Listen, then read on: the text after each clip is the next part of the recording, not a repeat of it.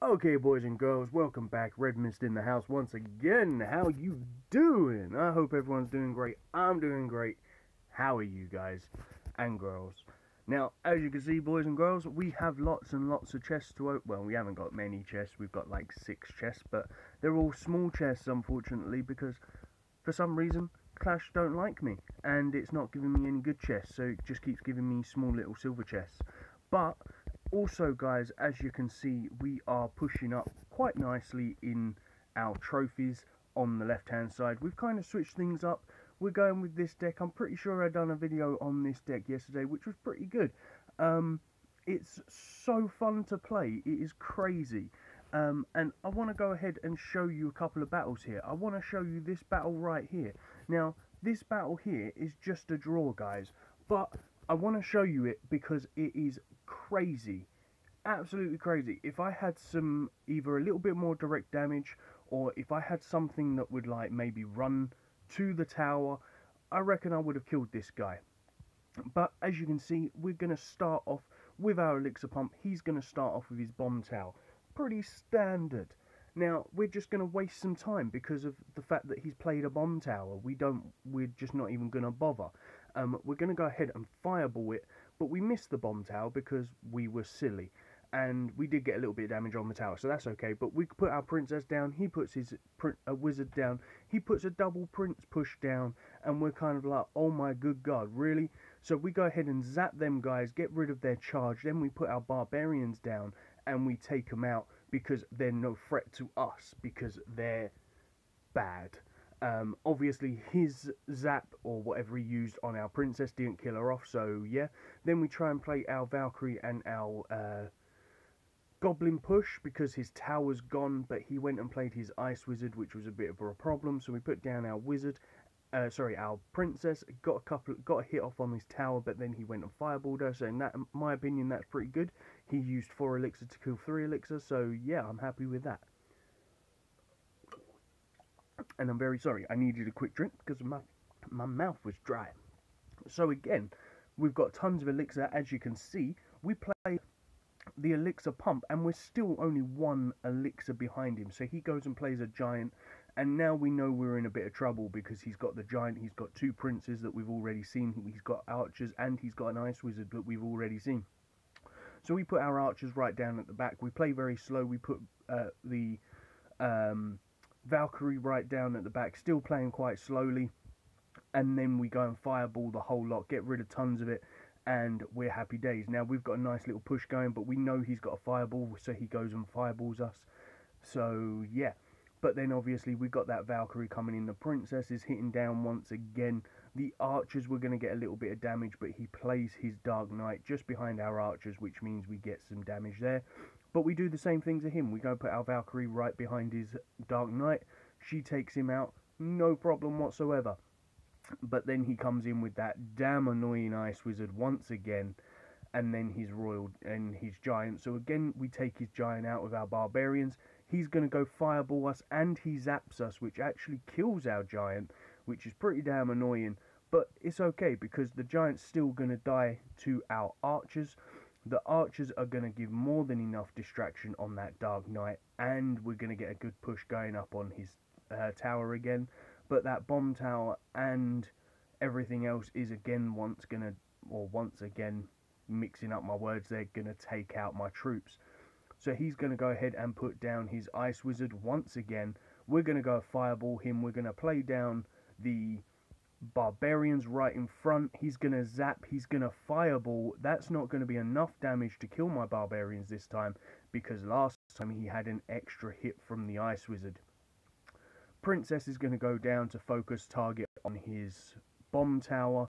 Valkyrie and archers are going to go in and do a little bit of damage from a distance as well. The fireball's going to go in and leave his Ice Wizard with 1 shot. His fireball's going to come in and take out our barbarians because he's zapped and he's got some archers there, but they're still going to get his giant before the tower gets hit. And then we're going to continue to distract and destroy his thingy there. Now he plays a very high bomb tower over here, which means that he just stopped the damage on his tower. So all in all, very good, but a giant double prince push. That is crazy, but as you can see, guys, we managed to deal with it very, very easily because of the fact that the deck is awesome.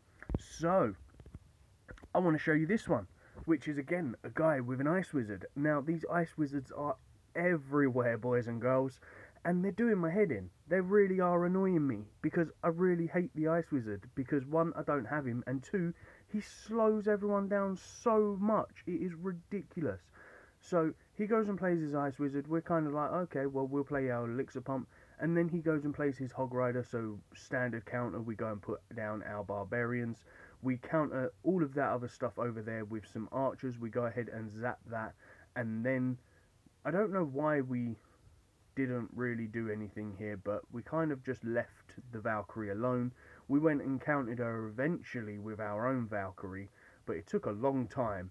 So then we go ahead and quickly push in. Now, obviously, don't forget, guys, that this one here is actually against a clan member as well.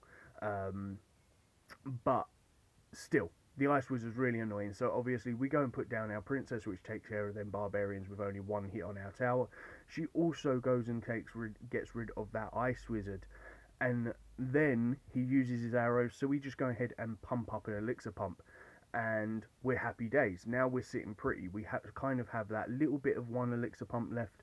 We've got that second elixir pump up. We go and play our archers just to get a quick little bit of tick damage / get rid of wasted elixir, basically. Now we use our Valkyrie once that mini P.E.K.K.A. has got close to the tower, because he's gonna come running back, and then we obviously put her in. The Valkyrie in, we go ahead and fireball. Just because we saw his arrows coming, we just quickly put a fireball down and got rid of everyone, and we're going to play another elixir pump. Now we've got a 1.5 elixir pumps. If I actually level my elixir pump up, then obviously the HP would be there for a lot better, and it would, well, I think it was, yeah, it lasts a minute and 10 seconds, doesn't it? I don't know, I can't remember, guys, but anyway, it's doing a really great job in my deck. So obviously he goes and plays his mini P.E.K.K.A. So we go and do a quick push over on the right hand side, but we pushed a little bit too early that he actually went and got everything down. But as you can see, before his mini P.E.K.K.A's even got close to the thing, we've already played a whole entire push and got back to our archers. But because we went and put down our Valkyrie on the right hand side, he played it perfectly and put down his hog rider just as I dropped her, so he actually managed to get in, and we had to save it with our minions, oh sorry, our goblins. Now we played something extremely stupid here. We actually went and tried to counter the Valkyrie with goblins. I'm not sure why I done that, but I did, and it's too late. So yeah, so obviously we're gonna do a push with our Valkyrie again. We've got a princess going in to do some splash damage to those barbarians. He's going to come in with his hog rider once again, so we're going to go ahead and counter that with our barbarians, no problem at all. Ice wizard's going in there, so we're going to counter him with them. We miss our Valkyrie, so unfortunately the Valkyrie actually goes and hits, but because he played the wizard over by his tower, we went and fireballed it, and we just put a good game, because I didn't want to just go and nuke his tower with fireballs, because that's a little bit douchebaggy. But because of the fact of we went and put a troop next to it, I went and fireballed it. So obviously we've got both towers fairly low. We've got troops going into both of them. We don't really do anything. We leave that mini P.E.K.K.A. alone. The Valkyrie's coming in, and then we kind of decide, well, instead of countering it, we're just going to fireball his tower and say thank you very much. But that was just a friendly battle, but he played very well. It was very fun, and yeah. So as you can see, it's kind of a very big variety of games. Now, I'm going to show you this one as well, because this one here is actually, was actually quite a hard battle. Now, this guy is running the double prince push. Now, I've seen quite a lot of people running the double princes again, but he's running it slightly different. He's got the princess, he's got goblins, spear goblins, elixir pump, fireball, dark prince, and the flame tower. So he's running basically a deck that's just as quick cycle as mine, but he's running it with a defense. So yeah, obviously because he's running it with a defense, we was gonna fireball here and take everything out, but then we kind of saw that the tower was basically dead, so we just decided to go and put down our princess, and she's gonna do a couple of ticks off on that elixir pump. We're gonna stop his push right there because we're gonna zap his charges, and the princes aren't going to be able to charge. So then we're going to go ahead and get this, and now because of where his princess is situated, we're going to fireball her, get some damage on the tower, and take out the last of that elixir pump. So that was a well worth trade fireball in my opinion, because we took damage on his tower, we took out 3 elixir from his thing, and we basically stopped him from getting 2 bonus elixir from his elixir pump. So we took out 5 plus we got damage from his tower, so that's great. Now he goes and basically wastes his fireball here, so I go and quickly push with my Valkyrie and my goblins. We get in and he ignores it way too late. We hit that zap, and then he tries to counter with goblins on the Valkyrie, and the Valkyrie's going to do some serious work. We've got this game in the bag. All we have to do is defend, because that tower is 1 fireball away from being destroyed. So now, because of the elixir that we've got, we just go ahead and put our princess down. He puts his own princess down. We're ready to fireball, but then we kind of think, well, no, he's just put it straight on top of the thing. So we go ahead and use our archers. They're going to distract the 2 princes because of where they are. And then those princes are going to go down because of the fact of the barbarians are going to kill them. The archers are still alive. We zapped his goblins and his spear goblins. He played his princess, which the Valkyrie and the archers went and took care of, no problem. And then we've got happy days. Lovely. Archers to again distract the 2 princes. The fireball to take care of the masses. The Valkyrie is going to stop the damage from the princess. Going to stop the goblins from getting in. And the prince from getting in. And we have that tower there. Now, because we know he's going to come in with his 2 princes again, we're going to put our elixir pump down at the front. We're going to go zap all of that, put our barbarians down, put our Valkyrie down, create too much of a barrier for his 2 princes to get through to our tower, and we're going to say well played, because that was a fairly good game. But even though it's a fairly good game, it's a very easy deck to shut down with this deck. The same as even if people bring in P.E.K.K.A.s, because of the fact that we have so much elixir, we can zap stuff. We can zap the 2 princes, which stops their charge. You can zap the P.E.K.K.A., which obviously stops him from taking a swing at one point and stuff like that. You've got a lot of spam, and it's just really good to use. So really fun deck in my opinion. And this one, guys, now this one here is just, yeah, I just don't know what to really say about this one. Sorry, I was just having a quick sip of my drink. But this one right here is a kind of a true test of the deck. Because he goes and puts down that goblin hut, so we just quickly push in with our Valkyrie and our goblins. But he's got his own Valkyrie, so we put down our princess. So between the Valkyrie and the princess, they're going to kill their Valkyrie. Princess is going to keep on shooting over at these goblins to stop them from getting shots on the tower.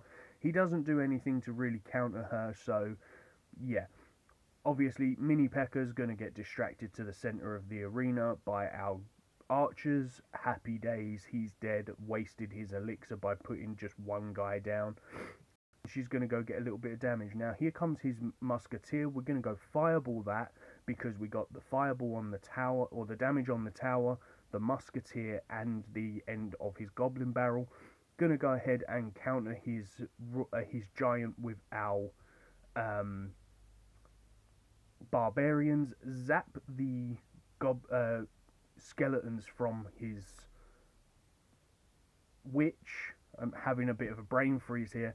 And then the princess and the Valkyrie, princess and the archers are going to kill the Valkyrie, no problem. So obviously, princess is still down. She's going to get a couple of hits off on that tower before the Mini P.E.K.K.A. goes and kills her. But she only managed to get 1, because I was kind of thinking that they would attack the archers first, but it didn't. So obviously Valkyrie's coming in again. We're not going to get any damage here, so it's kind of pointless. And I think we go ahead and play our elixir pump here. I can't quite remember. No, we zap, don't we? Yeah, we go ahead and we zap this one, which actually creates enough that she only gets 2 hits off on our tower. Princess once again is going to do splash damage and take care of all of those goblins that are coming in, and be happy days. So obviously Valkyrie's going to go down to protect our princess. The witch is right over the back, so we go ahead and play a fireball, but we play it a little bit too early that it actually misses the princess. It only gets her goblins, or her skeletons I should say, which is a bit of a downside, but hey, it happens. So obviously now we've got 2 princesses down. We go ahead and get in there with some heavy damage, which is pretty crazy because the 2 princesses on the tower. We've now got a 3rd princess down, 3 princesses down, which is crazy. And we go ahead and take out this giant with our goblins. The 3 princesses fall, but yeah, obviously this was against, I just realised that this wasn't the battle that I wanted to show you. This was against another clan member, but he let me get 3 princesses down at one point. That's crazy.